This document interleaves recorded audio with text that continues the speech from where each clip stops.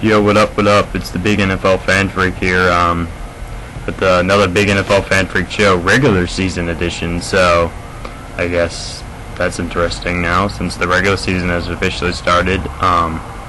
Starting tomorrow at 8:30, we got the first game of the season featuring the Minnesota Vikings and New Orleans Saints in a battle. The game is in New Orleans, so no worries about weather, unless you're care about walking there, I guess. But I mean, you're in a dome for the game, so I don't think it really matters. So the Super Bowl, last year's Super Bowl chance, was a chance to prove that they can still be winners, and Brett Favre has to prove that he can successfully win games this year. The Vikings have obviously that great running game, and Brett Favre, I guess, if that counts. Obviously the second, I think it's third now, the third ranked defense in the NFL, with their Allen and the Williams.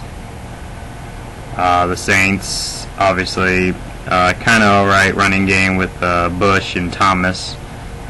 Drew Brees, of course, having targets like Marcus Colston and Meacham and Shockley, I guess. Shockey, sorry, I don't know why I said Shockley. Defense, I mean, same with Sharper, as their safety, main safety, star defensive player. My